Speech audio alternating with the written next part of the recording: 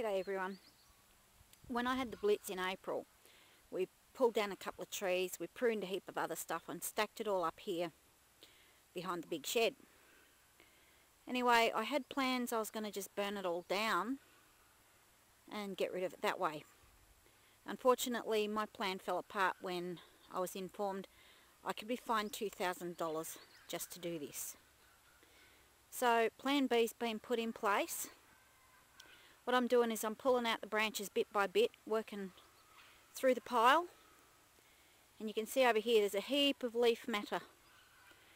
What I'm doing is I'm cutting all the leaf matter off and going through a reclamation program where all the usable timber that can be dried out and stored for the next winter is being chopped down to kindling size and kitchen firewood size. Then what I'm going to do is bring out the little leaf mulcher and get rid of the pile.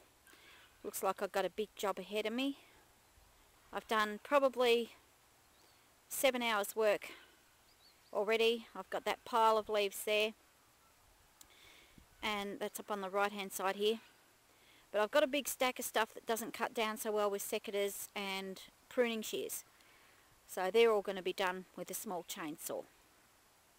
Wish me luck. Shocking job.